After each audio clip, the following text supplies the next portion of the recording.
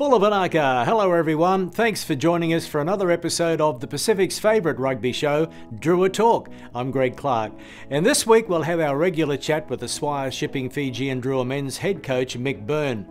Two-try hero Bayley Kuenzle from the Western Force joins us as they prepare for their first trip to Lautoka. Rooster Chicken Fijian Drua women's star Jade Coates pops into Clarkie's corner. There's match highlights and our tries of the week. Well, wouldn't it be great if the Drua could play all of their games at home in either Suva or Lautoka, because they are certainly a much better team on home turf. It was another history-making day in Lautoka last weekend when the Drua men pulled off a dramatic extra-time victory over the Waratahs, their first ever win over New South Wales. Let's check out the highlights from a seesawing encounter. Whistle goes and we're underway, week 5 of Super Rugby Pacific in Lautoka. And Mira, safe under the ball from the kickoff. 5 metres out. Mahi Lano back in the starting team, back from injury. No Dave Parecki, so good timing to have Lano back. And they go to the short side, and there's the pass to Lano, and there's the try. An opening try down the short side. It stopped about 7 out. Now Masi straight through. Yosefo Masi hits back for the Drua.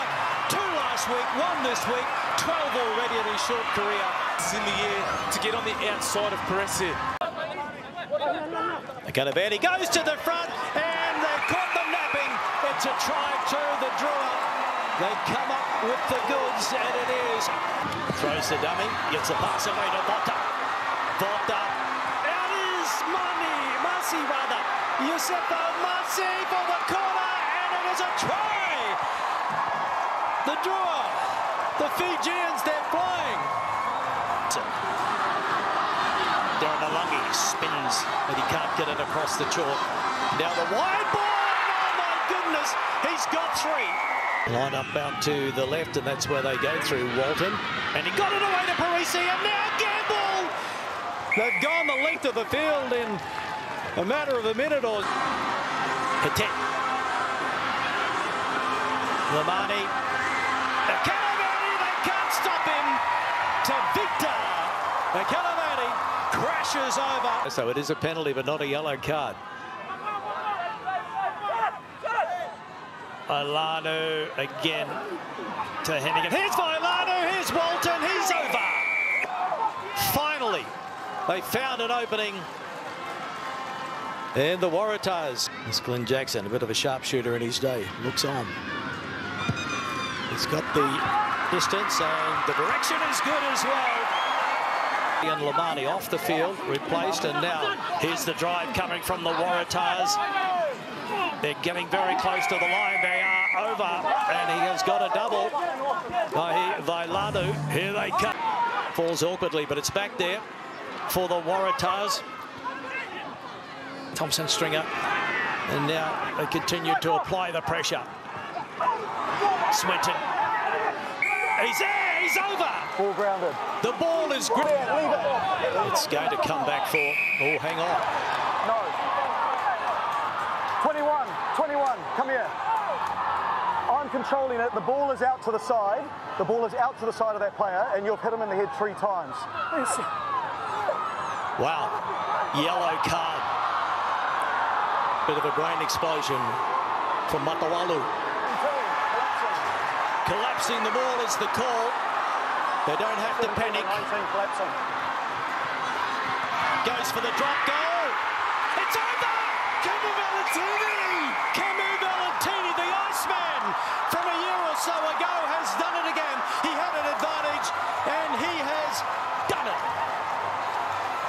Wowee, he's done it off the tee a couple of times for the Drua. Wasn't even in the best position to take that drop goal. They had the advantage, and he strikes it well and does it again for the Drua. The very first time indeed, Clarkie, and what a way to do it here in Fiji in front of their home fans again. What an amazing finish. The Drua win another close one in Lautoka. Now let's check all the results from week 5 of the Shop and Save Super Rugby Pacific. The Hurricanes remain unbeaten after their 54-28 win over the Rebels. The Brumbies too good for Moana, winning 60-21. The Drua by 3 in Golden Point extra time against the Waratahs. Chiefs held on to beat the Highlanders 28-21. The Blues inflicted yet another loss on the winless Crusaders 26-6. And the Force ended the Reds' good recent run, winning 40-31 in Perth.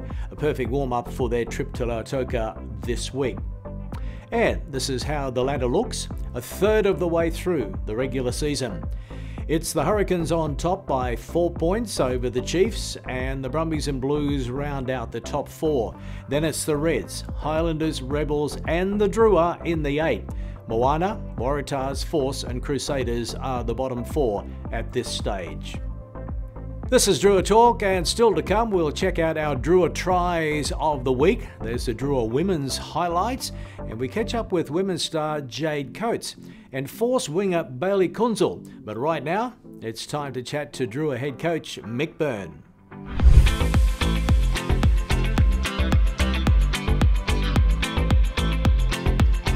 Bulla Mick, has your heart stopped racing after that seesawing match in Lautoka with so much drama in extra time? Yeah, it was. It certainly has. It was quite draining actually. I got back here and found myself falling asleep pretty early into the night, so it was quite a draining day. You know, full credit to the Waratahs, the way they came back at us in that second half and turned that game around, and that's what created the heartaches, I suppose. But we got there, and it was tense in those last few minutes, so it's all good.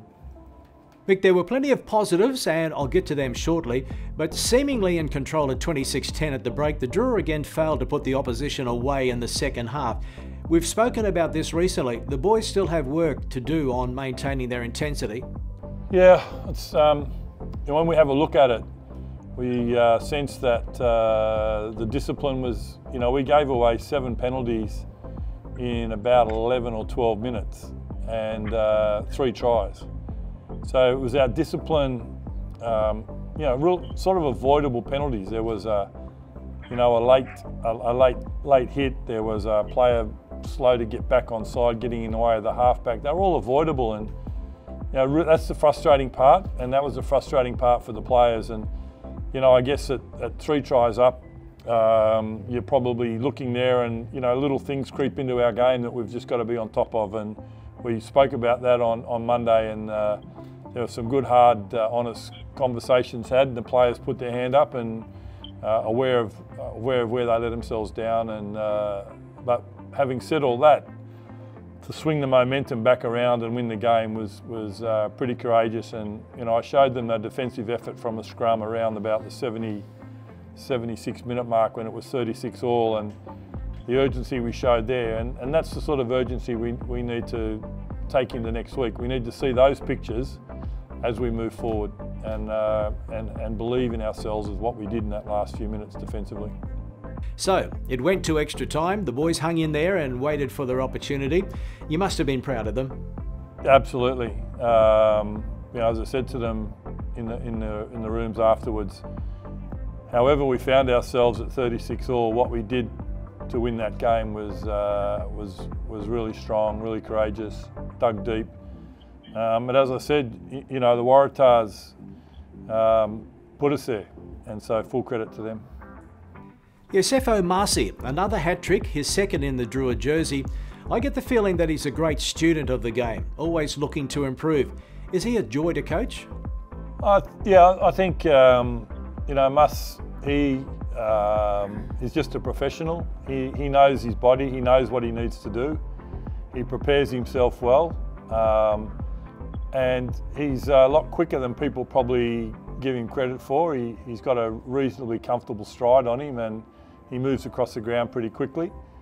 I think it might have been you, Clarkie, a couple of weeks ago mentioned that he hadn't had a try. He must have been listening, because he scored 5 since then.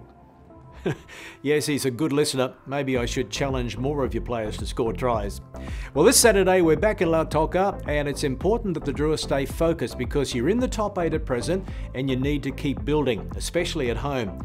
Are you ready for the Western Force?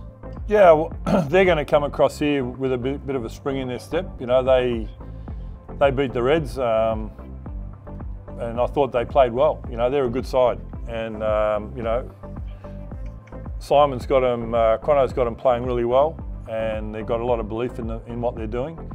And we know that you know, Perth's a hot place as well, so they're not going to be daunted by the weather here. That's when you go to Perth, that's one of the first things sides experience when they go to Perth is the extra heat. So we'll just have to be ready for them. We spent our time this week getting some of our areas together, but we know the Western Force are going to come here. We know what they can bring, and we have to be certainly ready for the way they defend and how they're going to come at us pretty hard. Putting them under the microscope a bit more, the Force were impressive in that win over the Reds in Perth. What did you make of it?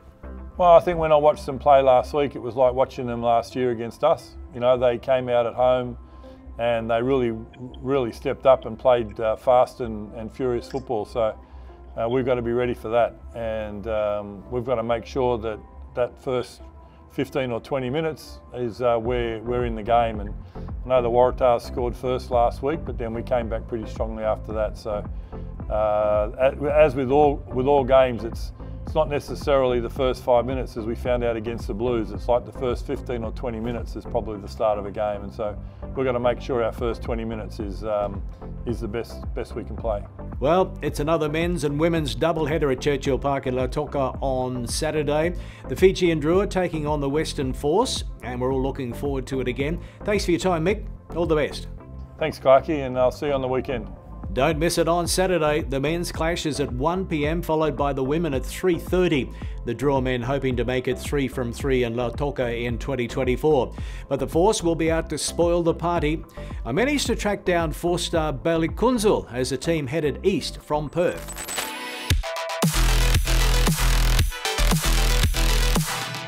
Bulla Bayley, well done on your 2 tries personally last week. Congratulations on the win over the Reds for the team. What do you put the team's improvement down to?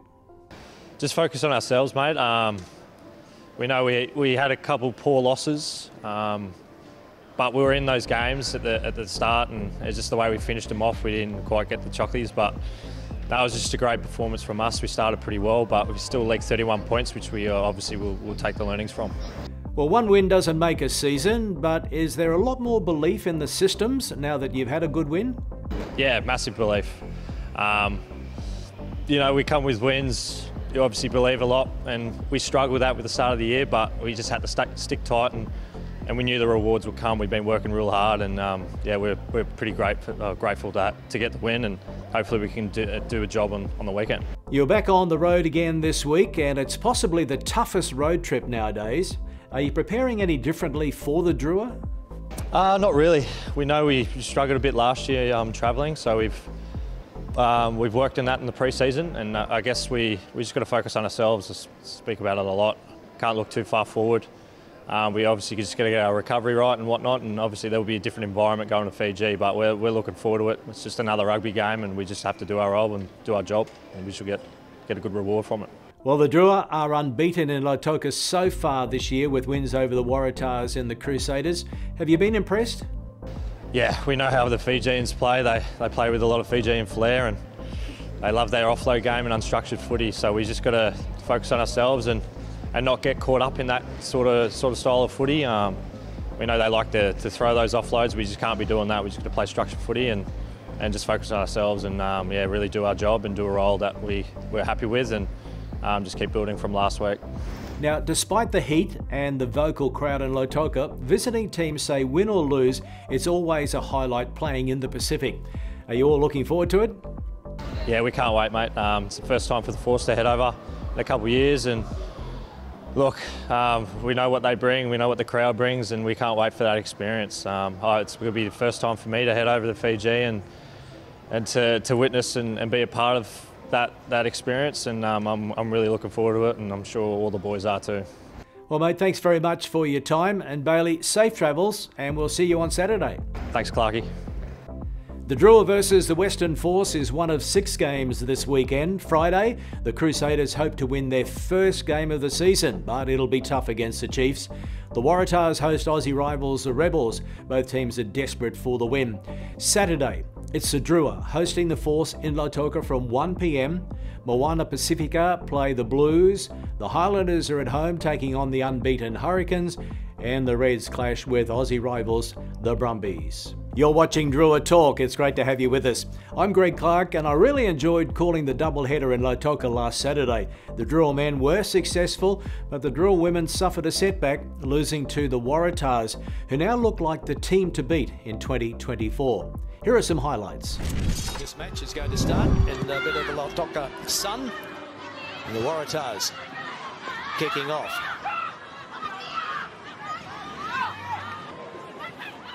Falls for the Waratahs. They can put it through their hands. Here's Stewart. Pins the ears back. She spotted the opening. Oh, the in and away was absolutely brilliant.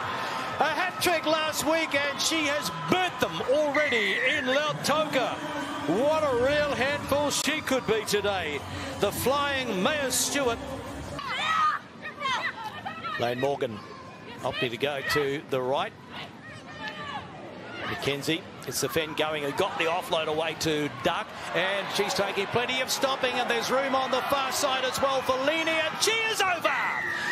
Caitlin Leaney, just back from a stint in the UK at the Harlequins Club, the Wallaroo.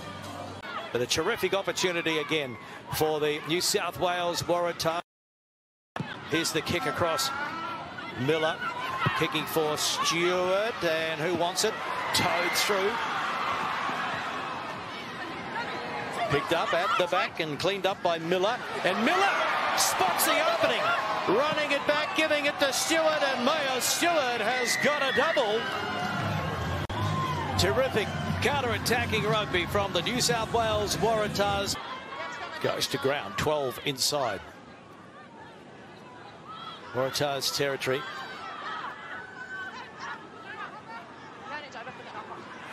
Advantage is over for the knock-on, and the pass from Array was a good one. They're backing up all over the place, and they score the try. Wow, Millenia. Lafai waits with her glass. Karongo breaks away and has a run on her own and dives over. She's recovered from the ACL injury. She was at the Rebels last season, but she is happy to be home.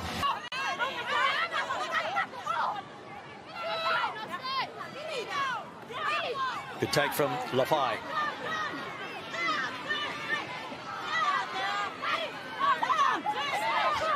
They rumble. This time they cannot stop Bridie O'Gorman. Too much weight, ladies. Yes. And so that will do the end of the first half at Churchill Park in Lautoka.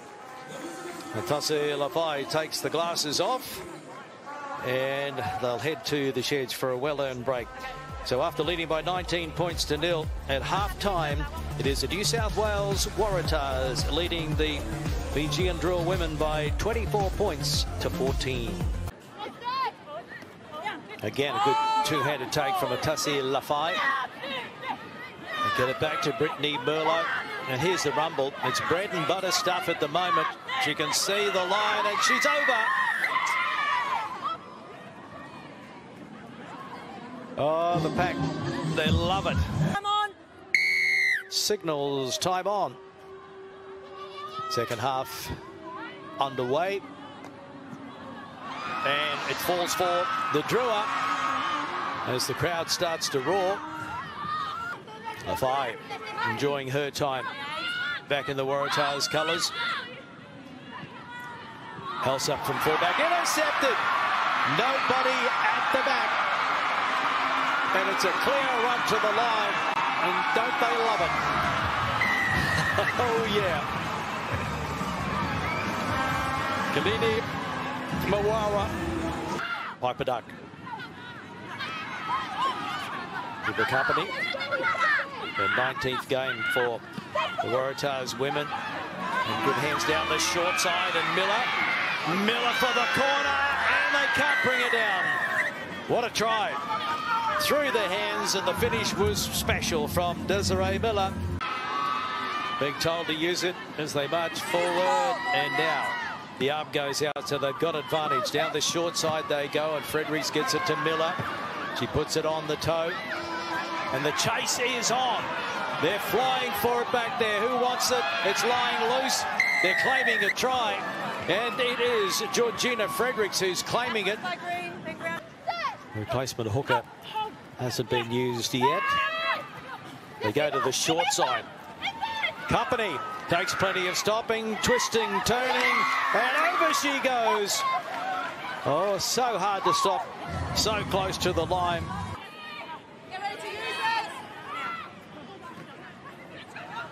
Fredericks and McKenzie stepping.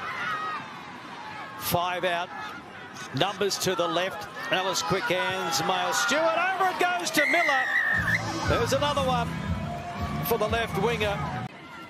Bird is happy to play it this time. McKenzie shut down. Bird throws the dummy. Oh, so close. To the short side goes Churchill, and she's over. The Sky Churchill certainly deserves a 5-pointer because she's been impressive today. But then in the second half, Merlot, Miller, Fredericks, Company, Miller and Churchill. So in the end, that was, 10 tries to 3. The Waratahs women had a great visit to Fiji, and they'll be confident that they can go all the way in 2024. It's back to the drawing board for the Drua women as we check the Week 2 results. The Brumbies beat the Rebels 24-22. Tars are unbeaten after their 62-21 win over the Drua, and the Force also remain unbeaten thanks to their 24-14 win over the Reds. So, this week it's the Waratahs versus the Rebels on Friday. On Saturday, the Drua play the Force in Lautoka at 3:30 p.m. Fiji time. And also on Saturday, it's the Reds hosting the Brumbies. The Waratahs are on top of the women's table on 10 points. The Force are on 9, Drua 5, Brumbies 4, Rebels 1, and the Reds are at the bottom on 0 points. Okay, it's time to head to Clarkie's Corner, and we have a special guest from the Fijian Drua women's team. On Drua Talk, it's time to see who's in Clarkie's Corner. It is great to have Fiji Drua women's lock, Jade Coates, with us in Clarkie's Corner. I want to know your story, because here you are playing for the Drua, but you were born in Matamata in the Waikato in New Zealand. Where did it all start rugby-wise, first of all? Thanks, Clarkie, for having me. Rugby-wise, I attended Matamata Primary School, and I have older siblings. I'm the youngest, and when you're young, you just want to do anything your older siblings want to do. So my big sister played rugby at school, and I just wanted to be like her. And so when I was about 5 years old, the coach at school was like, "Come join us." You know, back then there was no boots, just bare feet, and it was just the frosty, cold mornings in New Zealand. Yeah, I just started playing. Was the only girl amongst all the boys. Absolutely loved it. I went to a private school and girls weren't allowed to play rugby, so that was a shock for me. So I had a few challenges and had to stop, and I took up lots of other sports as you do when you're young. I did netball, everything, cricket, basketball, you name it. I did it, water polo even. And then when I attended high school, I started playing again, and it just hasn't really stopped since. Okay, well here you are. We're talking to you in Lautoka, not Matamata, in New Zealand. So why make the move to Fiji? Life's all about opportunities, and when I was back home in New Zealand, I was just playing FPC there and just working, and the opportunity came up that there was going to be back then a Fijiana Drua team for the Super W in Australia, and I got approached. And for me, I'm a proud Fijian and a proud Kiwi, so anytime I got the opportunity to represent my family or my culture, I couldn't turn it down. So for me, that was an opportunity, and I just said yes, and it's third season in, and I'm still going strong. Tell us about your Fiji connection. Yeah, so my grandmother, my bumbu, she was born and raised here. My dad was born and raised here. we're from Tailevu, Nananu, and they moved to New Zealand when my dad was probably about 14 years old. So I've always had a big connection to Fiji, always come here as a kid. Yeah, it's always been a part of my life and very proud of it. I know you do some work back in New Zealand, more of that in a moment, but how does it feel for Jade Coates to be playing for the Drua and Fijian? It's pretty emotional. It's a bit surreal, to be honest. Like, you dream as a kid to be a rugby player, but I always dreamed to play for the All Blacks or the Flying Fijians because I never really looked into the women's game so much. It wasn't that big, but now to be a role model for younger girls and to be able to represent my family and be able to do it as a job is yeah, it's pretty surreal. Words can't really describe the feeling being able to wear the jersey and lace my boots up and play each week. Well, it's great to see you running out there for the Drua and looking for a three-peat, but a bit of a hiccup against the Waratahs, so there's still work to be done. Yeah, definitely this season you don't want to peak too early. You know, first year we went unbeaten, that was a clean sweep, which was pretty bittersweet, you know, and then last year we had our challenges, but it's how we bounced back from it. Like this week, Waratahs came out and they were the better team on the day, and for us it's good learnings. We can go away back to the drawing board and really focus on us and the basic stuff that we just need to improve on and just build so we're peaking at the end of the season. So you play your rugby in Fiji and then of course you go back to New Zealand to do other work. What is that? Yeah, so before joining the Drua, I was a Women's Rugby Development Officer for Waikato Rugby Union. Love the game, love giving back, love working in the community space, but then obviously you can't work a job like that when you're playing here, and so I've been working as a teacher aide in New Zealand. I work with kids with learning difficulties or behavioural issues, a lot of one-on-one work, and it's amazing. I love working with those kids. They're awesome, and the connection, and to be able to be a role model and stable person in their life is so special and something that I really miss. As much as I love playing rugby, I definitely miss the kids that I work with. Well, Jade Coates, what a champion. Keep doing what you do with the kids and keep doing what you do with the Drua and Fijiana. All the best. Thank you so much, Clarkie. Vanaka. Jade Coates, what a great ambassador she is for women's rugby in the Pacific. And we look forward to seeing Jade and the Drua women in action once again in Lautoka on Saturday. Kick-off, a reminder, it's 3:30 p.m. Fijian time after the men's game. Time now for our tries of the week. Coming up, the Fijian Drua women in Lautoka, but we'll start with the Fijian Drua men at Churchill Park in the first game of the doubleheader against the Waratahs. Next to the right, throws the dummy, gets a pass away to Vota. Vota, out is Masi rather. Yusufa Masi for the corner, and it is a try! Advantage is over for the knock-on, and the pass from Array was a good one. They're backing up all over the place, and they score the try. Wow, Millen. Some great action from the Drua women and men, and good luck to them as they host the Western Force in the big doubleheader in Lautoka on Saturday. The men from 1 p.m. and the women from 3:30 p.m. And I look forward to calling all the action again with Sam Wykes and Namani Nandolo. Well, that's it for Drua Talk for another week. I'll leave you with a look at the Swire Shipping Fijian Drua men's team and the Rooster Chicken Fijian Drua women's team to take the field against the Force on Saturday. Thanks for joining us. I'm Greg Clark. Mote.